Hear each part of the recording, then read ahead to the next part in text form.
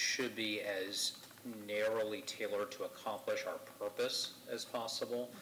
And so restricting someone who's not at the podium from doing that has a pretty legitimate purpose, because we all know that was incredibly distracting from the activity that was actually legitimately taking place at the podium, and it would have been just as disrespectful if it had been another citizen, you know, there at the podium as it had been our chief.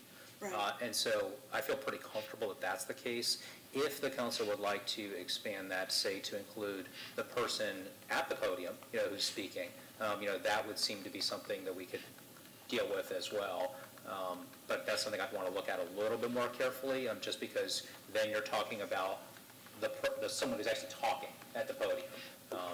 Whereas when you're talking about someone who's not at the podium, it's not that they don't have the floor, right? It's not their time to be heard in the first place. You know, the guy that was in here in the background with the middle finger salute the whole time that we were swearing in our new chief, I didn't think that was very tasteless.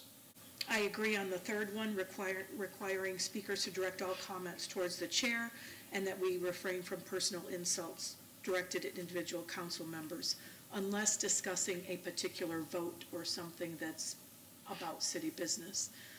But I believe the little guy has the chance to take a shot at us, that, you know, we should be good enough to not let it bother us. We should have a time to have public comment, but a lot of the people that are coming up and doing the insulting and all the grandstanding are doing it for the people in the audience, and they don't really want to hear it. You move it to the end of the meeting, they're not going to have an audience. Maybe 2 or 3 people left in here. I think that'd take care of it. The fourth one says clarifying that disruptive activities include the middle finger and similar obscene gestures and are therefore prohibited from, then the language is from the audience while another person is speaking at the podium.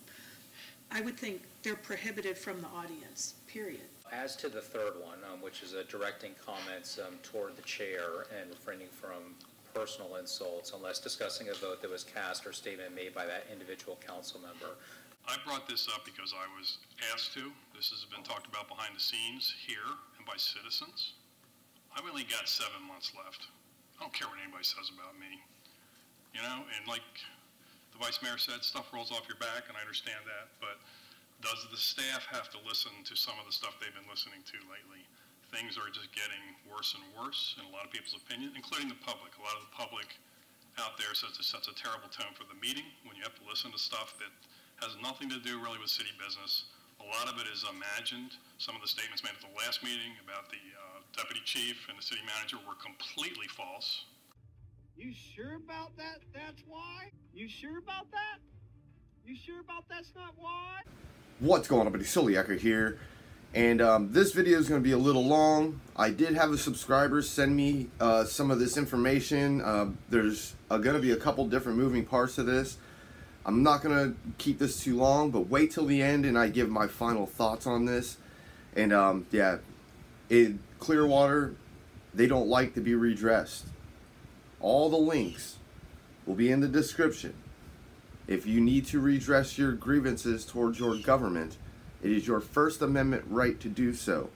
Even though they think that they can create whatever they want to try to create inside of their council meeting, they're trying to do away with redress of grievances, which is a First Amendment protected right. And this lawyer, he's a piece of friggin' work. He knows what he's doing is wrong, but he's trying to do it anyway. And if we don't stand up and say something, they're going to get away with it. So make sure you get this out to John Felix. Get this out to Here's the Deal. Send this out. Share this video. Because what these people are doing is just insanely against their oath and against the Constitution. So let's get into it. Don't forget to hit that like, share, and that subscribe button. And I'm out. Clearwater. Deuces. This is a decorum discussion. So as the council knows, we've had a recent conversation about how to get through council meetings more efficiently. Decorum is a big part of that, because the purpose of any government meeting, or any private meeting for that matter, is to get through the agenda, to get through the purpose for which the body has convened. The council has directed me to explore different decorum options that can help us do that. And of course, there's always a balance, because on one hand, we need to get through the agenda and to do it in a manner that's respectful of each other, respectful of our citizens, respectful of staff, and then at the same time, that we are also respectful of the First Amendment, and that we do it in a manner that's consistent with the Constitution. So to that end, as I started looking at this, I found several different options, and some of these are best practices, I would say, that I've seen from other governmental entities. Some of these are things that have been tested through litigation, and the validity of which has been upheld by the courts, and they have withstood a First Amendment challenge. So I picture this item as a menu of options. Now, that's like coming to a nice restaurant. You can order something off the menu. You can order something on the menu. You can order one of everything.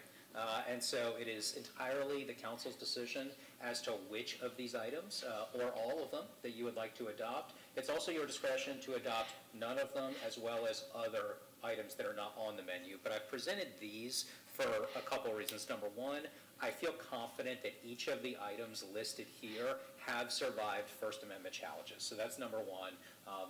There's always going to be someone who's going to sue for something. That's just the society we live in nowadays. But I do feel confident, constitutionally speaking, that any or all of these will survive, the inevitable First Amendment challenge. So that's part of it.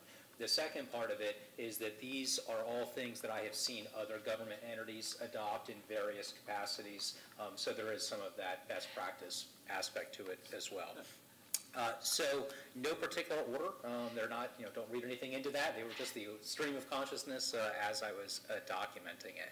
So with that said, I'm happy to answer questions as to any one of these, or all of them, as the case may be. But what I'd like to get from council is to go one by one and to see if there is consensus among council for each of these, for all of them, for none of them. And so that way I know from a drafting standpoint what to actually draft. And so with council's permission, that's what I would ask. Okay, I want to start and just, I brought this up because I was asked to. This has been talked about behind the scenes here and by citizens. I've only got 7 months left. I don't care what anybody says about me. And like the Vice Mayor said, stuff rolls off your back, and I understand that, but does the staff have to listen to some of the stuff they've been listening to lately? Things are just getting worse and worse in a lot of people's opinion, including the public. A lot of the public out there says it sets a terrible tone for the meeting when you have to listen to stuff that has nothing to do really with city business. A lot of it is imagined. Some of the statements made at the last meeting about the deputy chief and the city manager were completely false, completely, nowhere near true, amongst other things. So, this is not about me. This is not about me saying, I don't want this. I'm doing this for anybody up here who has to sit through any of this for the next X amount of years, and the staff. If you don't want to do it, fine. I'll tell the attorney, put it back in his pocket and take it home with him. So I want to hear what everybody else has to say. Yes, sir. So I think we've all had probably one-on-ones with the city attorney on this. One of the things that I think we could start off with is moving it to the end of the public comment, to the end of the agenda, because, we're here to do city business, and it's nice, we should have a time to have public comment, but a lot of the people that are coming up and doing the insulting and all the grandstanding are doing it for the people in the audience, and they don't really want to hear it. You move it to the end of the meeting, they're not going to have an audience. Maybe 2 or 3 people left in here. I think that'd take care of it. I also think that we had some issues before with campaign materials we're in the campaign season again. I think that should be left out, because everybody seems to sit in that one seat there with their sign and get, I think, unfair, television coverage of their candidate, whoever that's going to be. I would say if we did those 2 things, and we could see how it all pans out, it may take care of the situation. But that's just my opinion. I mean, I'm up for listening to other things too, but, you know, the guy that was in here in the background with the middle finger salute the whole time that we were swearing in our new chief, I didn't think that was very tasteless for everybody that was looking, but I think I don't know, I mean, he could make probably a case to saying that's my comment toward the situation instead of a boo, but, you know, it's tasteless in here. So I really don't have anything against any of the things you have down here. We could try them all as far as I'm concerned. But I do think that just putting it at the end will probably solve most of it. Okay, other comments? Yes, ma'am. So I appreciate this as a starting point. I agree with Councilmember Allbritton. So the first one, move agenda items to an earlier phase in the agenda. So as you said, the point of the meeting is to get through the agenda and conduct a meeting. So people that are here at 6 o'clock to comment on items on the agenda certainly comment on items on the agenda. Those that are here for items not on the agenda will wait until the end of the meeting and then comment. That seems fine to me. So we respect people that are here for city business to comment on city business before us. The second one, city staff declining to publicly broadcast citizens-produced materials displayed on the overhead projector to ensure that the city does not participate in broadcasting vulgar, racist, or other inappropriate material. I'm cautious about this one because I haven't seen big instances of anything that's vulgar or disrespectful on that overhead, and I really feel there's a lot of power in visual images. You know, I think of Kathy Flaherty and her iPad movies of trash overflowing in dumpsters and things like that. I mean, there is an impact to have a visual. So I'd be a little more cautious of that. Certainly we can have rules, and I would think we probably do, that you can't broadcast vulgar, racist, or other inappropriate material, but to prevent everyone from showing a visual, I don't think we need that just yet. I agree on the third one, requiring speakers to direct all comments towards the chair, and that we refrain from personal insults directed at individual council members unless discussing a particular vote or something that's about city business. The fourth one says clarifying that disruptive activities include the middle finger and similar obscene gestures and are therefore prohibited from, then the language is from the audience while another person is speaking at the podium. I would think they're prohibited from the audience, period. So people aren't flashing around the middle finger out in the audience, and not only when somebody's speaking, like that man did during the swearing in, right? So I don't know the distinction, Mr. Margolis, about only when somebody's speaking you can't flash, you know, obscenities. You know, as I said, I mean, this is a menu, you know, that can be modified. You know, I would say that menu, you know, that can be modified. You know, I would say that the rules should be as narrowly tailored to accomplish our purpose as possible. And so restricting someone who's not at the podium from doing that has a pretty legitimate purpose, because we all know that was incredibly distracting from the activity that was actually legitimately taking place at the podium, and it would have been just as disrespectful if it had been another citizen, you know, there at the podium as it had been our chief. Right. And so I feel pretty comfortable that that's the case. If the council would like to expand that, say, to include the person at the podium, you know, who's speaking, you know, that would seem to be something that we could deal with as well. But that's something I'd want to look at a little bit more carefully, just because then you're talking about someone who's actually talking at the podium. Whereas when you're talking about someone who's not at the podium, it's not they don't have the floor, right? It's not their time to be heard in the first place. Whereas the person at the podium has a little bit more leeway in most cases because they're actually at the podium. So if that is something the council would like to expand to cover the person, say, at the podium, then we could do that. But or if you're looking to expand it just to say at any time, you know, during the meeting that there's no gesture of that kind allowed, that's something we can look at. But I'd want to look at that a little bit more closely to see if that would be sufficiently narrow to survive First Amendment challenge. Okay.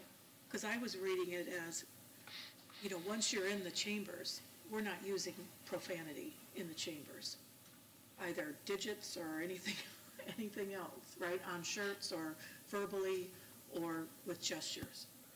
That's something that we're going to have to massage a little bit. So if it's something that the council is interested in moving forward with as far as prohibition on obscene gestures, then that's something we'll probably refine a little bit. Okay. Keep in mind that whatever the council gives assent to today will have to come back before the council after it's been drafted. Yeah. And so then you'll have more opportunity to kind of craft that a little bit more. But before I even start drafting it, I at least want to know what topics you're interested in. Yeah. Otherwise, I could present an entire menu and you could say, oh, all those foods are terrible on the menu. Yeah.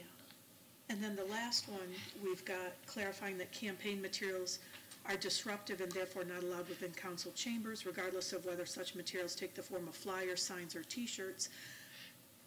You know, I had mentioned to you that we've had candidate forums here where people sit in the audience with their candidate's T-shirt, or people wear T-shirts of candidates that are running for county or state or national office. I don't have a problem with campaign. Well, I think you shouldn't be distributing probably flyers in here or having signs. But if you have a T-shirt on that's not, again, doesn't have profanity or something on it and has somebody's name, I think that's a freedom of expression. Well, I can see the difference in a forum, but I don't think there should be any political materials during a council meeting. No. Just like I don't think there should be any up here endorsing somebody against somebody that they're sitting next to, which I will say right now I will not do this next campaign in the seat that they're running for or whatever. So I just don't think it belongs, and it never did when I was here, and that's what just bothered me when I saw it. I mean, I sent a text message during that one time, and it was like, well, tell so-and-so to bring their sign out. I'm like, well, that's not the point. What's the sign doing there in the first place? Yeah. You know, it's like, you know, this is not supposed to be a political rally. It's supposed to be an event to discuss the people's business. So right. That's my opinion. That's anyway, a good point. That's fine. So, anyway, anything else? No? I'm all good, thanks. Vice Mayor? Well, I'm in a minority here. But I believe the little guy has the chance to take a shot at us, that, you know, we should be good enough to not let it bother us. I remember back in when I was asking to be put on the Downtown Development Board, April 16th, 2020, right there at that podium, wealthy and powerful Scientologists, many of them titans in the community, came to address us on that subject. And one after another, they were calling me names. They were saying outrageous things about me. They were putting quotes in my mouth that I never said. Ray Casano tried to play a video that he said would show me cursing and vehemently getting in the way of Scientologists. He called it quite ugly and reprehensible, but he wasn't able to get the video to play. Well, since he's an elected official, I did a records request, and I got a copy of that video, and I put it on my YouTube channel so everybody could see. There's nothing there. You know, one after another, people came up and said things that were troublesome. Keenan Kitzel told about a black family who moved near him in the south side of Chicago who found a cross burning in their yard. And he suggested that I am just as bad as that. Having this bigot sitting in at DDB meetings would be like David Duke sitting in at an NAACP meeting. Grotesque, unsafe, and intolerable, as he put it. And as much as I appreciate Keenan being a strong defender of African Americans, I think he went a little overboard with his comments. And, you know, that was just some of what happened. And I didn't lash out at any of them. You know, I also don't remember anybody else speaking up from the dais saying, oh, perhaps that was, you know, uncalled for. But that's okay. I understand I'm a little more tolerant of this type of behavior than most, but having watched YouTube videos of the sheer insanity that happens at some council meetings across the country, I think we're getting off lucky. I agree the armed fisherman with his finger was terribly inappropriate. If we tried to escort him out of here, though, he would have created as big a scene as he did when he came here the first time and was shouting and screaming just so he could get video of himself with the police hauling him out of here. But again, I'm in the minority, so. All right, any other discussion on this right now? So what's your pleasure? I have one other thing I wanted to mention. When people come and speak before us for items on the agenda, certainly we take that into consideration when we vote or as we discuss. But when they come and speak to us for items not on the agenda, and sometimes someone will say, we'll have staff get back to you or something like that, I think it's important to have, some sort of confirmation that that's actually happened. And, if we can think about that, I don't know if it would be attached to the minutes, an email confirmation or communication with whatever resident we said that to, or if it would just be shared with us. But I think that's an important step to make sure that people who speak on items not on the agenda are actually heard, and, if there is something we can do. Sometimes they just Yeah, I mean, if it's something that's legitimate, like this is happening in my backyard and the city's not clearing it up, or this is happening, then certainly that's what I always say someone will get back to you. Sure. So yeah, it would be nice to know somebody to get back to them. Usually we do, but maybe not all the time. So, all right, what's your pleasure on moving forward on this? I think we should discuss with Lena on Thursday. Okay, this Thursday, Mr. Margolis, with Lena? If that's the council's pleasure. What I'm hearing, at least right now, is it seems to be, and please correct me if I'm wrong, that of the menu, there is support, at least among a majority, for moving agenda items first. So you get through the agenda items first before you're going through non-agenda items. And in addition to that, if I'm hearing correctly, there is majority support for prohibiting campaign materials as well as endorsements or any kind of, I'll phrase it appropriately, political stuff. We'll just say for purposes of this conversation here, either on the dais or in the audience, except of course during a candidate forum. Of course that would be permitted in that context. But other than that, those are the two, at least that I'm hearing, seem to have majority support right now. So I could certainly act upon those two if I've heard that correctly, or if the council would like, then that entire conversation can be deferred. But given that this is staff direction and not being voted on at this time, I would prefer to have those types of conversations at work session. There will be a time for the council to actually vote on whatever comes before you, and of course time for citizens to comment before you vote on it. But right now there's nothing to comment on from the public because there's nothing before you. I need some direction from the council to know what you're comfortable with. From what I heard, we kind of had consensus on everything but item number 2, possibly. Is that correct? Doing away with the visuals? Yeah, no, that was the one that number you 3? said that you didn't like. Yeah, I think we should keep the visuals for now. Yeah, I do too. Yeah. Okay. One thing just to clarify on that point, I would not necessarily suggest getting rid of visuals. As Councilmember Beckman pointed out, there are a lot of legitimate and powerful visuals I think that can be helpful. What I would suggest is council considering whether all of those visuals should be broadcast to the public is a different question from whether people can display them. That's a very different question. It is not easy, I will tell you, to draft a rule that just says we will broadcast something that we think is appropriate versus we will not broadcast something that's inappropriate. Certainly for Joelle and her staff, it's a lot easier to have it as a binary system. Either we broadcast or we don't broadcast. We currently do, and certainly by all means we can keep that as the practice. However, we are not well set up for a situation in which someone does, for example, put pornography or something like that on the overhead projector. Our current rules don't account for that very well. That said, we don't have to do any of these, let alone all of these. And so to the point about solving a lot of real-world problems, one option is to simply allow the current practice to remain in place, and then if it becomes a problem, to address it at a later time. So these are always flexible rules. That's the nice thing about the main council rules is they can change as the council changes, as well as a lot of our needs change as well. So, as I said, just a waiter with menu options. I would say keep the visuals for now until, Yes, you should be able to cut away in the control room to a different shot if there's something being broadcast. It shouldn't be. Well, if that happens, someone here in this seat will stop the meeting and turn the cameras on.